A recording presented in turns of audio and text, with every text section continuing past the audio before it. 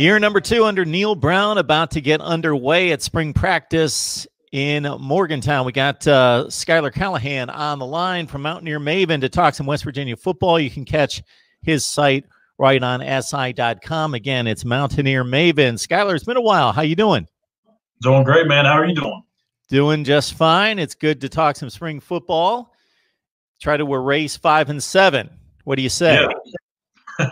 It's going to be a tough task, but we're going to dive into it. And I think that there's a lot of hope for Mountaineer fans to get this thing turned around quick. Neil Brown's got a really good plan laid out, and I don't think it's going to be necessarily as long as a rebuild as many people probably across the Big 12 think it'll be. Well, the wide receiver position at West Virginia over the last several years has been a very, very deep and strong, talented position. You only lose George Campbell, the Florida State transfer, who caught 7 touchdowns and 19 receptions last year. Set us up at wideout for 2020. Yeah, so you're getting a guy back, Sean Ryan, who transferred from Temple and was probably the best receiver on the team, but he dealt with some injuries last year and really wasn't able to be on the field a whole lot. So getting him back to full health is going to be key. And you also got Sam James, who was a breakout redshirt freshman this past season, really caught the attention of Big 12 defensive coordinators. He went for over 223 yards against Texas Tech in, I think, 14 receptions, which was both were second in school history, so for a single game. So Sam James, Bryce Wheaton, Sean Ryan, Ollie Jennings, Winston Wright, the list goes on for those guys that are returning. That's the biggest key, is which guy is going to step up and be that go-to guy in their second full year in the offense, because they're all still relatively young. And if you look at this receiving core, they're all still going to be here, not even just this year and next year, but probably 3 years from now. They're also really young. And also a couple of receivers to look out for are incoming freshmen Reese Smith out of Danville, Kentucky, and DeVell Washington out of basically Michigan. Both guys probably could see the field this year. DeVell Washington, the bigger body guy, is about 6'4", is kind of the home run threat that can go get you the 50-50 balls in the red zone. More your physical possession type receiver. Reese Smith is a fast, twitchy guy that I think they're going to put in the slot here and there and try to get him the ball in space. Talking to Skylar Callahan, you can join him on Mountaineer Maven. It's on si.com, covering West Virginia athletics, talking Mountaineer football with spring practice just a couple weeks away. So because the standard's pretty high at that position, and as you mentioned, James caught 69 passes last year at about 10 yards per clip.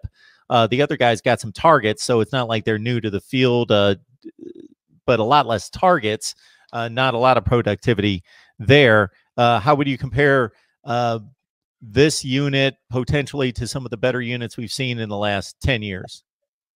It's got the potential. I don't really know if they'll ever reach that Tavon, Austin Stedman, Bailey level, or the Kevin White and Mario Alford level, or even recently the Gary Jennings and David Sills level. So we'll see. I think they have the potential to be a deeper unit, but maybe not as top or as talented near the top. And you got, like I said, 5 or 6 guys that are either a freshman, redshirt freshman, or a sophomore. They're going to see a significant amount of playing time in 2020. So I think depending on how they transition to this new receivers coach, which is Jared Parker, comes over from Penn State, he's also going to be the offensive coordinator. That'll be an adjustment for them too, because they learned from Xavier Dye a year ago. Now he's off with South Florida with Jeff Scott. So seeing how fast they transition to how Jared Parker wants to go about this offense is going to be interesting to see. And again, I really want to see which guy takes that next leap. Sam James was the foregone conclusion guy last year. He was the guy that was going to go get you plays. I think everyone's kind of thinking it's going to be Sean Ryan or Bryce Wheaton, but I would not be surprised to see a guy like Ollie Jennings, who showed flashes a little bit last year as sometimes one of the best blocking receivers that the Mountaineers had. So if he can get it going in the passing game too, he's going to be a guy to watch out for. As you see on the banner there, like, comment, share the videos out there on social media, and subscribe to the Voice of College Football. Best discussion, debate, and analysis on the game we all love. Let's talk West Virginia with Skylar Callahan. Join him on Mountaineer Maven. It's on si.com. We're breaking down the defensive line, of course, key in the Big 12. Got to put heat on the quarterback. Your thoughts about what's coming back and your prospects at D-line. Yeah, well, they're certainly getting much bigger and deeper, and that's kind of the emphasis since Neil Brown took over. It's, Dana Holgerson and Tony Gibson, when they were here, that old regime ran the 3-3-5 defense. It didn't rely on having, 7, 8 guys that you could rotate in there.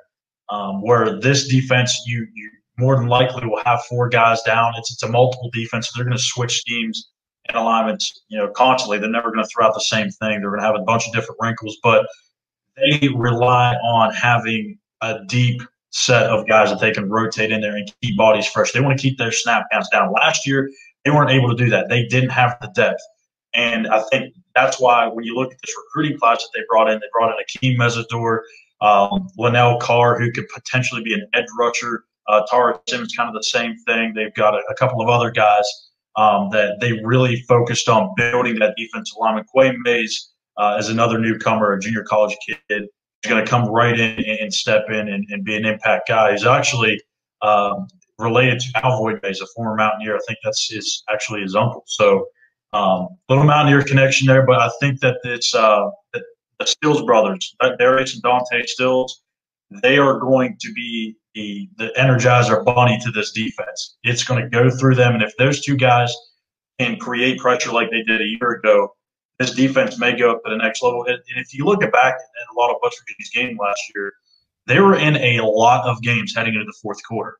They got gassed out in the fourth quarter, and I think that was the biggest reason why they went 5-7, is because they got fatigued and they didn't have enough guys to rotate into that defensive line. Now they've got some other guys in there, even though they're young.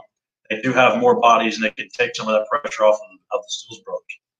Of course, they took Baylor, most notably down the stretch. And I got to admit, Skylar, I'm watching West Virginia play 6, 7, 8 times a year, usually. But a 5-win West Virginia team, I only caught you a few times last year. Yeah. But you mentioned, man, Darius Stills and Dante, the 2 brothers, jump off the stat page.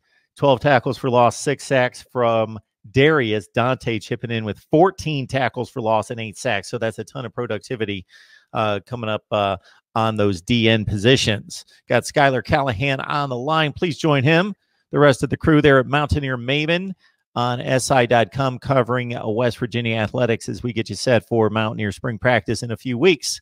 Skylar, we appreciate you stopping by as always, man. Don't be a stranger, and we'll have you back to talk some more positional units. Absolutely, Mark. Thanks for having me on, and we'll get back to it.